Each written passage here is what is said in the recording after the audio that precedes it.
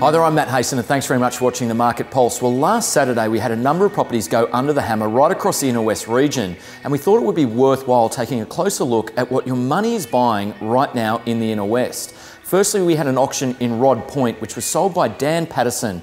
This Duchess Avenue property sold for $1.875 million under the hammer. We then shot across to Summerhill, where Renee Dickey sold this 60 square metre, two-bedroom apartment for $761,000. And also another apartment sold by Peter Gordon down in East Balmain at Gallimore Avenue with direct views to the Harbour Bridge. That was purchased for $1,051,000. And then David Carrozza sold two great homes up in Lilyfield, the first being 55 Perry Street, which was the first time offered in over 80 years, and that sold for $1.6 million.